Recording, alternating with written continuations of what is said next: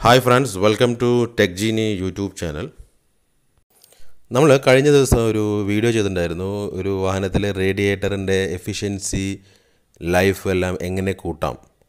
അതിനകത്ത് നമ്മൾ പറഞ്ഞു കൂളിംഗ് സിസ്റ്റം ഒരു റെഗുലർ ഇൻ്റർവെല്ലിൽ മൊത്തം കൂളൻ്റ് ഫ്ലഷ് ഔട്ട് ചെയ്ത് കൂളിംഗ് സിസ്റ്റം മൊത്തം ക്ലീൻ ചെയ്യണം. അതിന് നമ്മൾ റേഡിയേറ്റർ ഫ്ലഷ് ആണ് ഉപയോഗിക്കുന്നത്. ഈ വീഡിയോയിലൂടെ ഒരു റേഡിയേറ്റർ ഫ്ലഷ് ഉപയോഗിച്ച് എൻജിൻ കൂളിംഗ് സിസ്റ്റം മൊത്തമായി ക്ലീൻ ചെയ്ത് ഫ്ലഷ് ഔട്ട് ചെയ്യുന്നതും glycol based radiator coolant refill ചെയ്യുന്നതുമാണ് കാണിക്കുന്നത്. അപ്പോൾ വീഡിയോയിലേക്ക് എല്ലാവർക്കും വീണ്ടും സ്വാഗതം.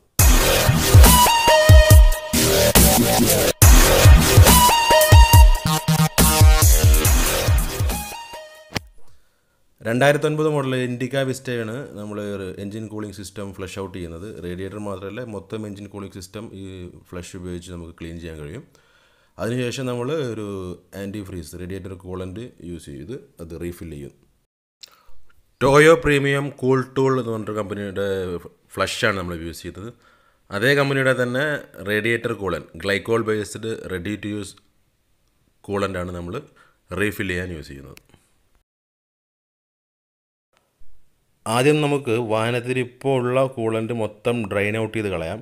അതിന് ബോണറ്റ് ഓപ്പൺ ചെയ്തിട്ട് റേഡിയേറ്ററിൻ്റെ ഡ്രെയിൻ കോക്ക് റിലീസ് ചെയ്ത് കൂളൻ്റ് മൊത്തം ഡ്രെയിൻ ഔട്ട് ചെയ്യാണ് വേണ്ടത്. ഡ്രെയിൻ പ്ലഗ് നമ്മൾ റിലീസ് ചെയ്തിട്ട് കൂളൻ്റ് മൊത്തം പുറത്തേക്ക് കളയാൻ നോക്കുകയാണ്.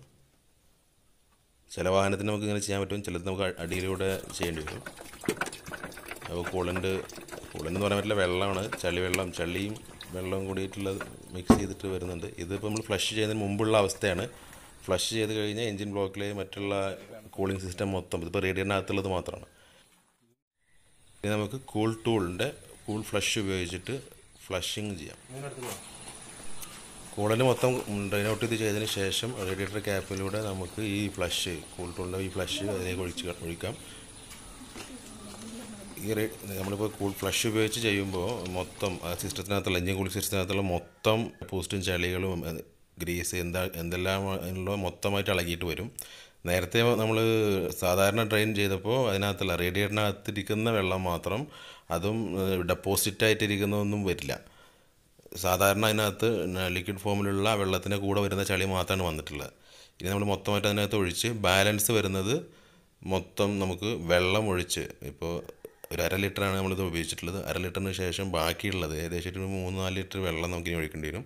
ആ ഒരു 3-4 ലിറ്റർ വെള്ളം ഒഴിച്ചിട്ട് ക്യാപ്പിട്ട് നമുക്ക് ഫ്ലഷ് ചെയ്യാൻ നോക്കാം.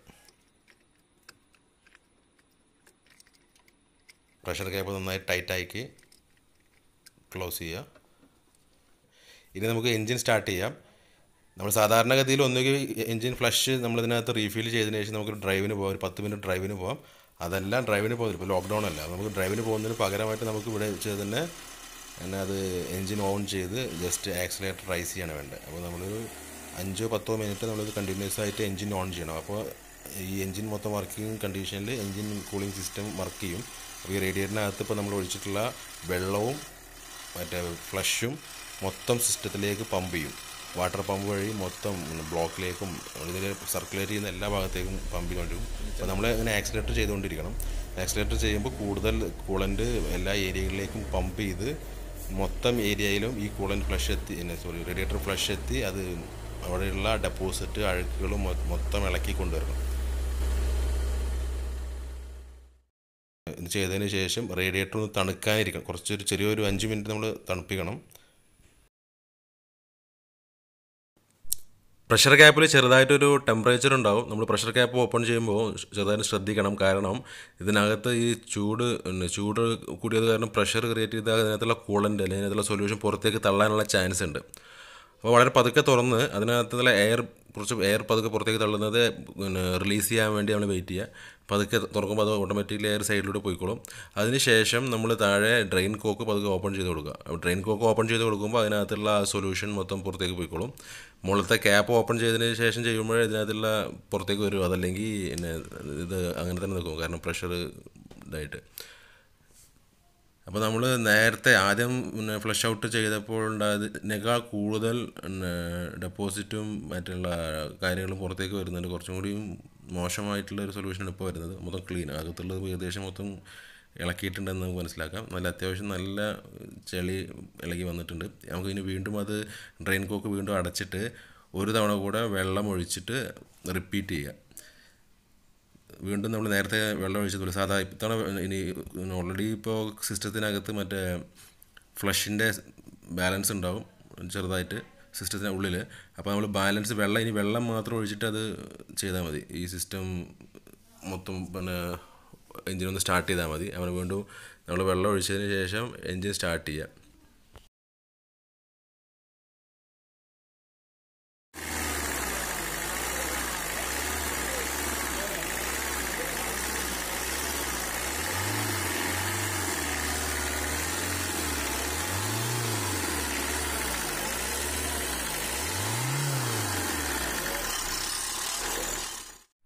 അങ്ങനെ എൻജിൻ ഓഫ് ചെയ്തതിന് ശേഷം കുറച്ച് 5 മിനിറ്റ് ഗ്യാപ്പിന് ശേഷം നമുക്ക് ഡ്രെയിൻ കോക്ക് വീണ്ടും ഓപ്പൺ ചെയ്യാം.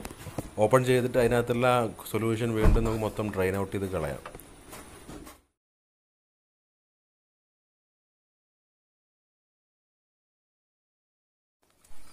ഇപ്പോൾ നിങ്ങൾ കാണുന്ന ഈ സൊല്യൂഷൻ മൂന്നാമത്തെ ഡ്രെയിനിലുള്ളതാണ്. രണ്ടാമത്തെ നമ്മൾ സ്കിപ്പ് ചെയ്തിട്ടുണ്ടായിരുന്നു. 3 തവണ നമ്മൾ കണ്ടിന്യൂസ് ആയിട്ട് ചെയ്ത് മൂന്നാമത്തെ തവണ നമ്മൾ ഡ്രെയിൻ ഔട്ട് ചെയ്യുമ്പോഴുണ്ടാകുന്നതാണ് ഈ കാണുന്നത്. നമ്മളിപ്പോൾ 3 തവണ ഫ്ലഷ് ചെയ്തിട്ട് 4ാമത്തെ തവണയുള്ള ഫ്ലഷിൻ്റെ റിസൾട്ടാണിത്. ഇപ്പോൾ അത്യാവശ്യം നല്ല രീതിയിൽ ക്ലീൻ ആയിട്ടുണ്ട്. ഇപ്പോൾ സാധാരണ ഒരു വെള്ളം നമ്മൾ പൊഴിച്ച വെള്ളം പോലത്തെ വെള്ളം തന്നെയാണ് ഇപ്പോൾ ഔട്ട്പുട്ടായിട്ട് ഡ്രെയിനിൽ കൂടെ പുറത്തേക്ക് വരുന്നത്. അതിനർത്ഥം സിസ്റ്റം നന്നായിട്ട് ക്ലീൻ ആയിട്ടുണ്ടെന്നാണ്. അപ്പോൾ ഇനി നമുക്ക് ഇത് അവസാനിപ്പിക്കാം. 4 തവണയാണ് ചെയ്തത്. നമ്മൾ കൂളൻ്റ് റിസർവോയർ ടാങ്കിൻ്റെ കണക്ഷനൊന്ന് ക്ലീൻ ചെയ്യാൻ വേണ്ടി ഊരിയിട്ടുണ്ടായിരുന്നു. അതിപ്പോൾ റീകണക്ട് ചെയ്യുകയാണ്. ഇനി നമുക്ക് ഇത് റീകണക്ട് ചെയ്തതിന് ശേഷം നേരത്തെ ഡ്രെയിൻ കോക്കെല്ലാം ക്ലോസ് ചെയ്തു. ഇത് നമുക്ക് കൂളൻ്റ് നിറക്കാം. നമ്മൾ ടൊയോ പ്രീമിയം KoolTool എന്ന് പറഞ്ഞ കമ്പനിയുടെ ഒരു 5 action ready to use കൂളൻ്റാണ് use ചെയ്യുന്നത്. സാധാരണ നമുക്ക് 1 ലിറ്റർ കൂളൻ്റ് അവൈലബിൾ ആണ്. ഈ 1 ലിറ്റർ കൂളൻ്റിൽ നമ്മൾ 3 ലിറ്റർ അല്ലെങ്കിൽ 4 ലിറ്റർ വെള്ളം ചേർത്തിട്ട് ഡൈല്യൂട്ട് ചെയ്തിട്ട് നമുക്ക് യൂസ് ചെയ്യാം. അപ്പോൾ നമ്മൾ DM വാട്ടറാണ് ഡൈല്യൂട്ട് ചെയ്യാൻ യൂസ് ചെയ്യേണ്ടത്. ഇതിപ്പോൾ നമ്മൾ അതിന് ആവശ്യമില്ല. നമ്മളിപ്പോൾ ready to use coolant company പാക്കിൽ വരുന്ന റെഡി ടു യൂസ് കൂളൻ്റാണ്. അപ്പോൾ അതിനകത്ത് ഗ്ലൈക്കോൾ കണ്ടൻറ്റ് കറക്റ്റ് ആയിരിക്കും. 35% മിനിമം ഗ്ലൈക്കോൾ കണ്ടൻറ്റ് വേണം. അപ്പോൾ അതിൽ കൂടുതലുള്ള ഗ്ലൈക്കോൾ കണ്ടൻറ്റ് ഉള്ള glycol based ready to use coolant നമ്മൾ യൂസ് ചെയ്യുന്നത്. ഇതിനകത്ത് 5 ആക്ഷൻ എന്ന് പറഞ്ഞിട്ട് ഒരു anti oxide, anti fungal, anti freeze, anti corrosion, anti foaming എന്ന് പറഞ്ഞിട്ട് 5 ആക്ഷൻസ് അവർ അവകാശപ്പെടുന്നുണ്ട്. അപ്പോൾ നമുക്ക് ഏതായാലും ഇനി സിസ്റ്റത്തിലേക്ക് റേഡിയേറ്ററിനകത്തേക്ക് നമുക്ക് ഈ കൂളൻ്റ് ഒഴിക്കാം. പച്ച കളർ കൂളൻ്റ്.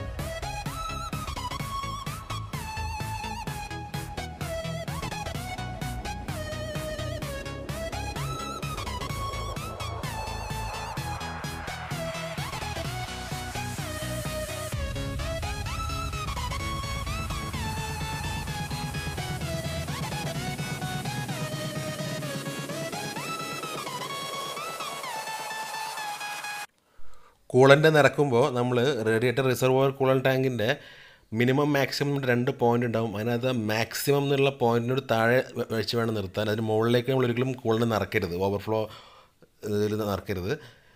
പിന്നെ നമ്മൾ ഇനി പ്രഷർ ക്യാപ്പ് ടൈറ്റ് ചെയ്യണം. പ്രഷർ ക്യാപ്പ് ടൈറ്റ് ചെയ്യണം വളരെ ശ്രദ്ധിച്ച് നല്ല കറക്റ്റായിട്ട് ടൈറ്റ് ചെയ്യണം. നമ്മൾ ആ 2 കുനിപ്പായിട്ടുള്ള ഭാഗങ്ങൾ റേഡിയേറ്ററിന് പാരലായിട്ട് ഇരിക്കുമ്പോഴാണ് അത് ക്ലോസ്ഡ് വരുന്നത്. കറക്റ്റായിട്ട് ടൈറ്റായിട്ട് ഇതാക്കി ക്യാപ്പ് ചെയ്തിട്ടില്ലെങ്കിൽ അത് പ്രഷർ പുറത്തേക്ക് തള്ളാനുള്ള ചാൻസ്. അപ്പോൾ നമ്മളുടെ കൂളിംഗ് സിസ്റ്റത്തിൻ്റെ ക്ലീനിങ് അല്ലെങ്കിൽ റേഡിയേറ്റർ ഫ്ലഷ് കഴിഞ്ഞിരിക്കുകയാണ്. അപ്പോൾ എല്ലാവർക്കും അത് സിമ്പിളാണെന്നും ഇനി സിമ്പിളായിട്ട് വീട്ടിൽ വെച്ച് തന്നെ ചെയ്യാൻ കഴിയുമെന്ന് വിചാരിക്കുന്നു. എല്ലാവരും റേഡിയേറ്റർ കൃത്യമായ ഇടവേളയിൽ ഫ്ലഷ് ഔട്ട് ചെയ്യുക. അങ്ങനെ എൻജിൻ കൂളിംഗ് സിസ്റ്റത്തിൻ്റെ ലൈഫും എഫിഷ്യൻസിയും വർദ്ധിപ്പിക്കാൻ കഴിയും.